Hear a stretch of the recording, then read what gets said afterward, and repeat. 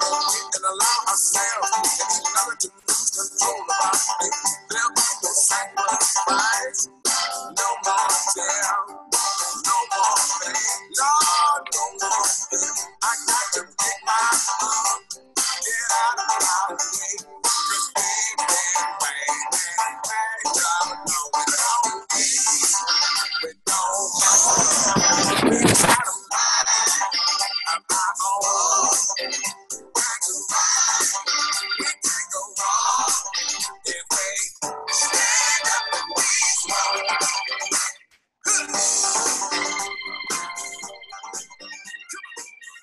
Hey, good morning, everybody out there in Chicago's WLUW listening land. We're coming back at you with live from the Heartland. We're doing it from our stay-at-home homes in Rogers Park.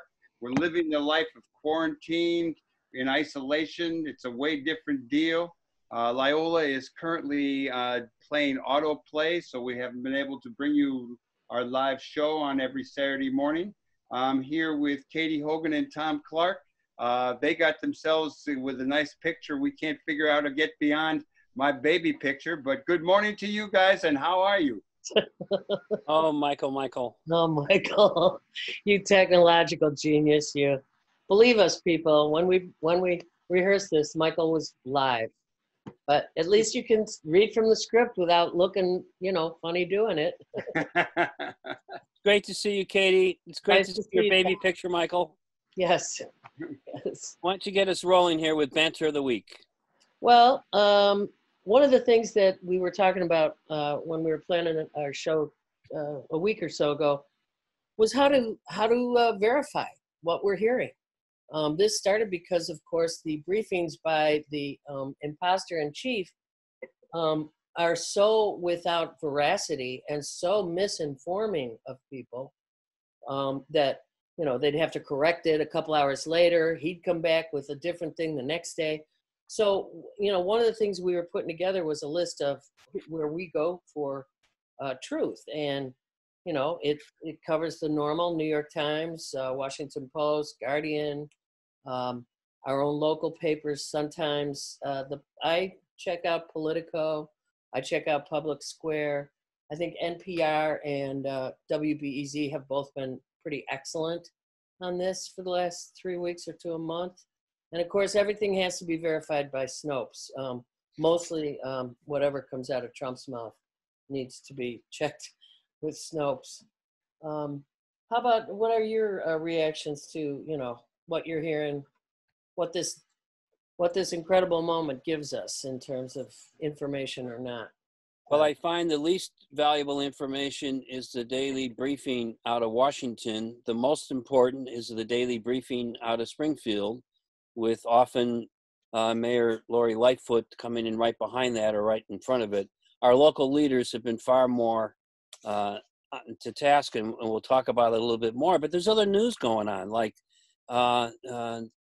we have other policy things going on behind the scenes.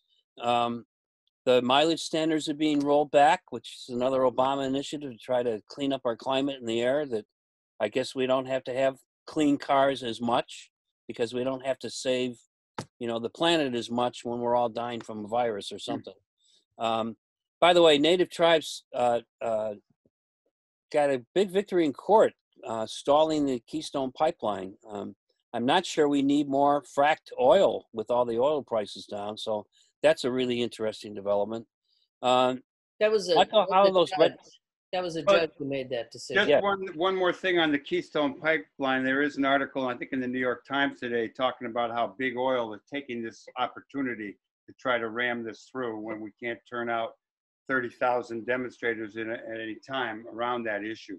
Other places, another red state has succumbed to true science over Trump, as the Florida governor finally issued a stay-at-home order. A number of other red states remain free and open. There is this real interesting article in the New York Times again today talking about how the governor of Tennessee has overridden the local Nashville mayor on the question of staying in place, and the governor of Kentucky has told people in Kentucky not to go into Tennessee. So hopefully all these red states will get in line pretty But soon. that is simply appalling. I mean, that is simply appalling that the states are not only are they saying don't go into your neighboring state, but they're also bidding. There's a bidding war for the life-saving equipment that all of the healthcare people have to. I mean, if we had leadership in D.C., there would have been a smooth, laying forth of where the needs were and how they were going to be met. Oh my God. Yeah, like we're supposed to wear, now everyone's saying around the world, wear face masks, and Trump says, well, it's up to you, and I'm not going to wear one. It's unbelievable. Please, let him not wear one everywhere he goes, and let him go everywhere. Let him show the rest of us just how dumb a despot he is. I think there are a lot of things that are we're gonna talk about more in weeks to come, that this incredible moment is also an opportunity to look at possibly finally getting comprehensive health care for all in this country. The way we were unprepared for this is appalling. It's embarrassing. For those of us who are old enough to remember what the notion of American exceptionalism was based on, that is gone, babies. That is gone. Not only do we need the health care, we need infrastructure attention from one end of the country to the other. We keep getting threats by the current occupant on the United States Postal Service. Please don't let that go away.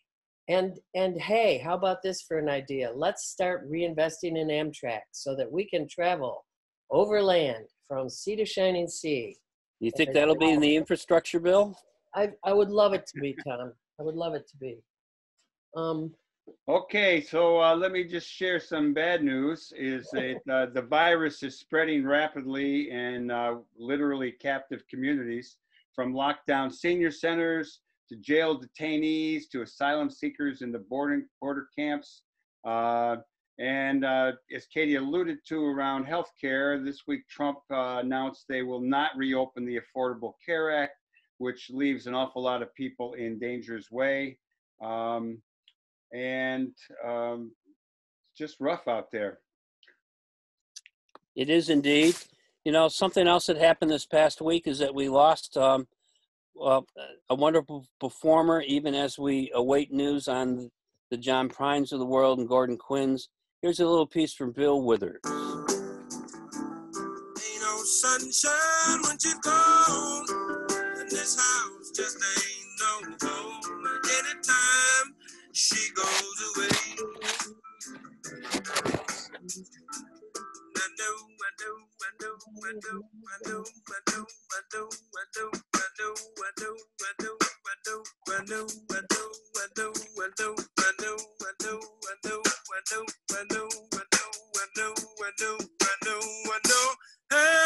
Leave the young thing alone, but ain't no sunshine when she's gone. Ain't no sunshine when she's gone. We're back. We are back. That was fun. A little musical interlude there. Okay. One of the things that's become really clear, Katie, is the valuable local leadership we've had. Yep. Right from the get, right? I mean, Pritzker stepped right up. Yeah, he has. Right after Cuomo, who has a really rough situation on his hands with New York. But I mean, as of today, what do we have? We have 10,000 cases in the state of Illinois, and we've had almost 250 deaths. In the last 2 days, they have exponentially increased. So we are coming into that place where everybody's got to be serious and hang in there and hunker down. And I think that Lori Lightfoot memes are hysterical. Don't you? I like her memes. She's a hell of a guitar player. Well, she needs to do a little bit of work on that. Definitely. I've been collecting them because they're brilliant, and she seems to love them, and they're getting the point across. More importantly, Yeah. imagine if the showman, flim flam artist, had even attempted something like this to communicate public health news to the public. I mean, it would be a great way for some of his red state supporters to get the news, but he can't fathom stuff like that. She's Well, been really sharp, petulant as she can be at times. Been able to show a humorous side when necessary in this crisis.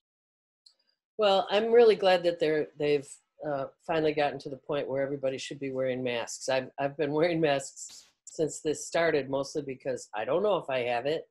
I got to protect others from me, But I do love the fact that Rogers Park has put together the Rogers Park Mutual Aid effort called Rogers Park Community Rogers Park Community Response. Response Team. RPCRT.org.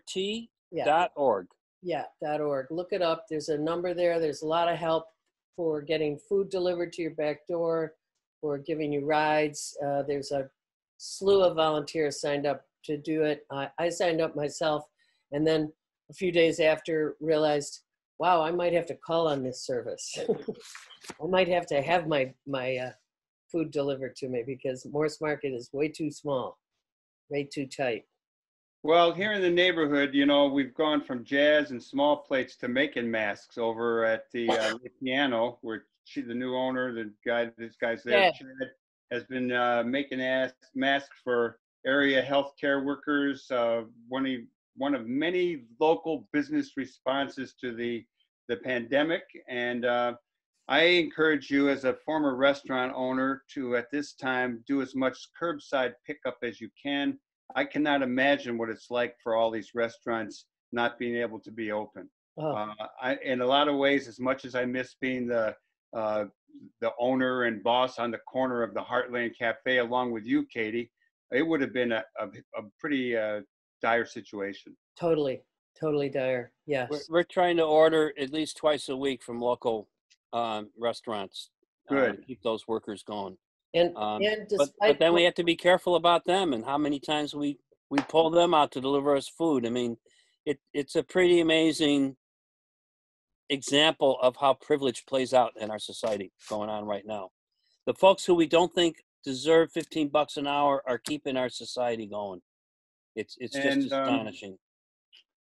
Yeah. So there's one more thing we can all do. Wash our hands. Put your face mask on. Put your face mask on. Where's my face mask?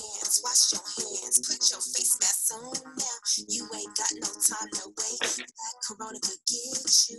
That corona could get you. Put your face mask on now. Time to sanitize them hands. Well, Tom, you're a good face watcher. I could tell. Wash your hands. Wash your hands. Wash your hands. What? Right now. Keep your hands. Tom's been washing his hands the whole time. Oh, there's Katie. There's Katie with a mask on. I'm washing my hands, although all you can see is my baby picture. I'm a little concerned about the water usage, okay? What does that mean? Something. I have a feeling. Driving up the bill? No, well, I live in a co-op apartment building, and our monthlies are include paying for the water. Well, guess what? With everybody staying at home and washing their hands 20 times a day for the last 3 weeks, I assume we're going to have a very big water bill. Anyway, let's just report on how we've coped, the three of us. Let's do our own little check-in. Okay. What y'all are doing. Both Michael and Tom have families with them, so that gives you some other opportunities and some risks, I assume. Well, Tom, tell us what you've been doing. Yeah. Well, we do have a grandson who's coming back and forth between his dad in Jefferson Park and our house in Rogers Park, but that's about our only public exposure other than drive-by food pickups. We're having daily walks. Often that's with the grandson on his scooter, getting lots of energy out. And I'm cooking a lot, 2 or 3 meals a day now.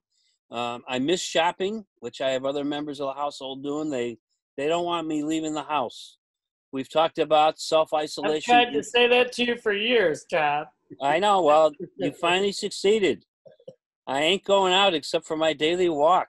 That's good. We have this wonderful neighbor who does fresh fish deliveries, so we're doubling up on that every week.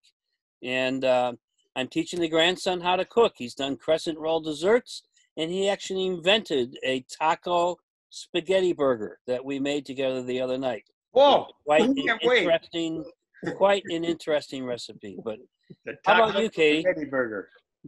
For me, it's I'm so glad I have my little house here. I'm very grateful that I find myself here for this particular challenge. I did crack out my guitar. I can't tell you how many years it's been. It's my late brother's guitar, metal strings, and I immediately popped the G string, Okay. Oh, trying to tune it up. So I'm gonna have to get a replacement from my. maybe Katie has son. some extra strings, Michael. And We have them here. and I have played the keyboard a couple times, and I'm taking a sketchbook class online or via Facebook. Strangely enough, the Art Institute teacher decided she would take us on anyway. So that's a wonderful respite. And also, I've had reading group on Zoom last Sunday. We had our reading group, and later today I'm going to have a family Zoom session where we all visit each other. Nice. I would like to get back into my walks. The walks disappeared after the lakefront closed, but that's no excuse. I mean, I too have had less walking since they closed the lakefront, and I did go over by a day, and the alderwoman's wife did let me know, Michael, it's all the way up here. I thought originally it was just south of Ardmore. So I have to change the walking. I've we're trying to make up your own rule on that, Michael. as usual. Yes. And I do have two of my sons, Katie and Hal, are both here. They don't want me going out, so I only sometimes will drive while they have to go do something. I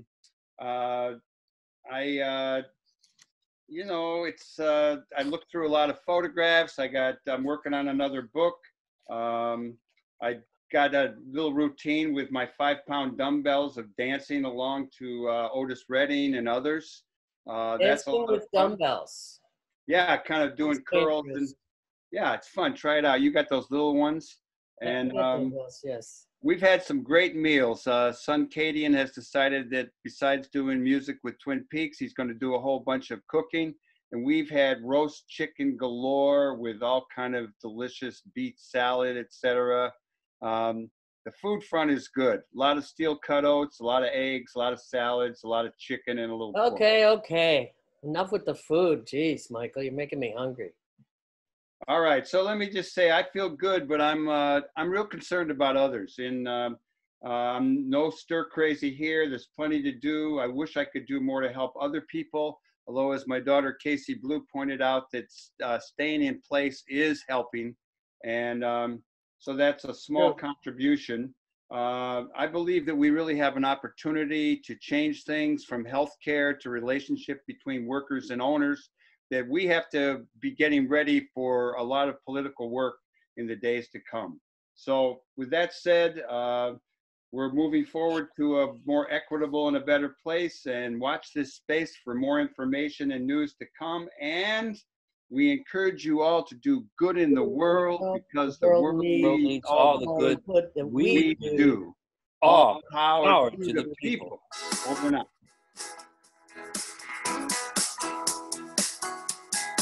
Fill our world, baby. That's the Twin Peaks playing.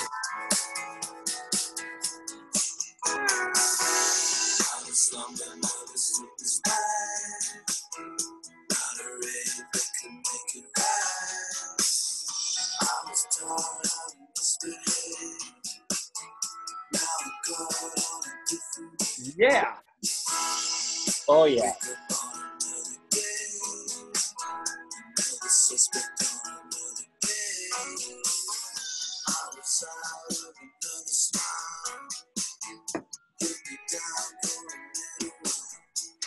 All right, then.